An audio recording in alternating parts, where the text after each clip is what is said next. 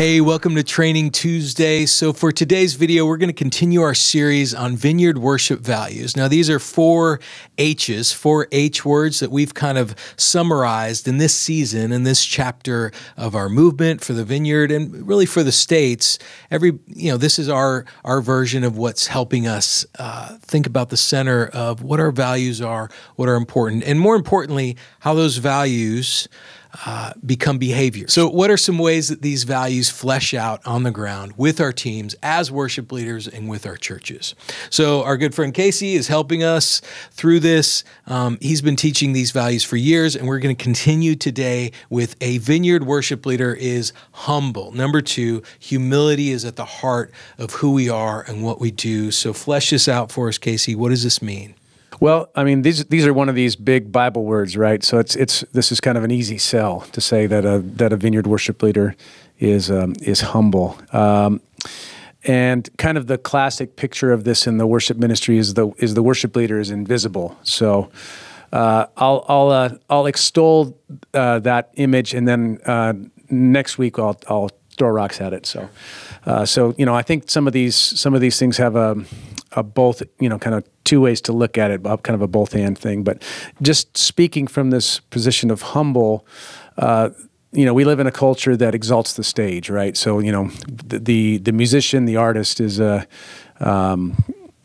primary, is a primary thing. So, and even from a functional leadership standpoint, stages are in the front. I know there's churches playing with other modalities in the round and such, but in general, people that walk into our gathered worship times, there's a lit, pre-COVID, of course, post-COVID, there's a lit stage with some people talented people on the front doing something. So that's our cultural,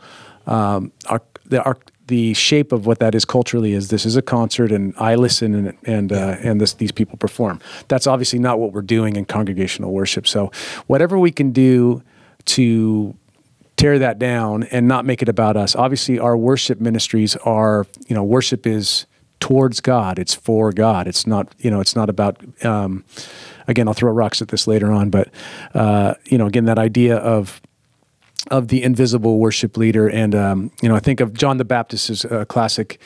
I have John 3:30 here, when John the Baptist's disciples come to him and say, Jesus is baptizing more people than you, and you have this competitor now, and John says he must become greater, I must become less. So that's the classic, kind of scripture footnote for us here. I mean, there's plenty of others, but that just the idea that we are here to serve. We're not here to promote ourselves, and in many ways, we're trying to get out of the way of ourselves and not lead with our egos, I guess. This can look different ways to it. Ways we can kind of lean into this humility is where we, it's another classic Vineyard values.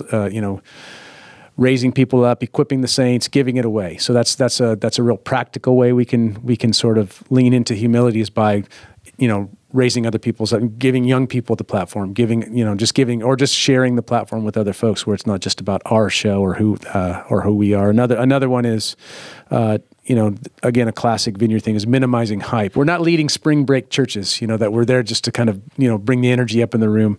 We're there to serve the people. We're there to minister to the Lord with our gifts, and in many ways, kind of take a few steps down ourselves. Yeah, in this place of humility, we're ultimately, even between us and the congregation or the pastor or the elders, we're all, to God, we are all in equal footing. Like we are all coming to worship. Right. We are simply just leading the journey. So yes, we are on an elevated stage with lights and people are facing us just like a concert, but in our mind, we know as a worship leader that is leading a kingdom-minded worship that we are advancing the kingdom. We are moving together on a journey. Like we're all in a boat. We might be in the front of the boat, pointing right or left, but we are all moving towards that. So training our bands, our people that, hey, even though this is up here, we are actually together. We're down on the floor. So really practically, are we always up on the stage? Right. Humility would say, well, no, sometimes we're on the floor. Sometimes we're running sound. Sometimes we're changing diapers in the kids' church. Sometimes we're in the congregation worshiping. Just on our week off, that we would have weeks off. Like other people would look over and see us and be like, wait a sec, I thought you were the cool worship leader. Oh, wait, we're just here together. Oh, you're modeling worship. Right. You have your family. You have a cup of coffee, or you're kneeling down before the Lord, or you're modeling the very thing that you were telling me what to do last week. That's right. That's right. This place of humility. Well, I think another thing that comes to mind is, we do the stuff of church. We're not just kind of rolling in and what do you say, rock and walk? Rock and walk. Right? Yeah. That's a Mike O'Brienism. We're praying for people. We're receiving prayer. We're helping set up. We're putting our shoulder to the plow. We're not in any sort of elite zone of our own. Granted, we need to take care of the things we need to take care of in our specialties, but we're part of the congregation as well. Yeah. So like Jesus, who didn't come to be served, but to be a servant, to pour out his life for all, our good friend Rick Olmsted, pastor, one time at a retreat, he brought a bunch of rags and he gave us all rags in this worship leader retreat. And I was like, oh, okay, this is my calling. This is what we're called to do, is to serve, is to wash feet, is to, and to the extent that maybe we get the more hyped position, even more so, that we continue to tithe, we continue to give, we continue to pour out and serve in some lowly places and not advertise it. Well, one more thing that comes to mind, and this is very practical and very worship ministry focused, is sometimes humility means singing that song that we're completely sick of, or even maybe even the song we hate. Yeah, because we know it serves the moment and we know it serves our people well.